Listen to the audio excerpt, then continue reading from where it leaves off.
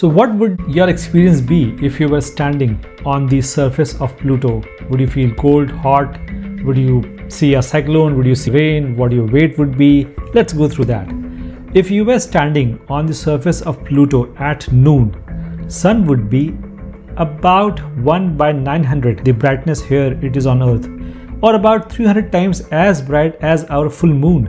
You'd be surprised to know that there is a moment each day near sunset here on Earth when the light is at the same brightness as midday on Pluto. So if you have taken a book to Pluto, you'll be able to read it. And standing on Pluto would be a very cold experience with thin atmosphere and a surface covered with frost and organic molecules. Here are some things you might experience there, like your weight. Your weight would be just 1/15th of your weight here on Earth. So if you weigh here about 100 kgs, you would weigh there just 7 kgs. And what about water? As you know that Pluto is extremely cold, making it unlikely that life could exist there.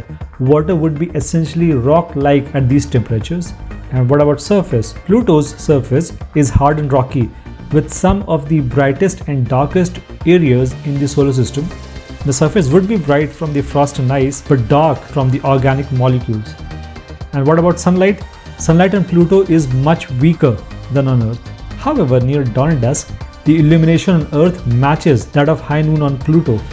You might be able to see smooth regions, glacial flow, and sharp ridges. You might also notice large differences in surface brightness and color.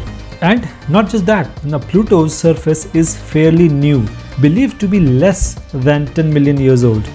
And what about sunrise? If you wanted to experience sunrise there in Pluto, you might want to look at the opposite direction, that is west, because Pluto rotates backwards, that is east to west.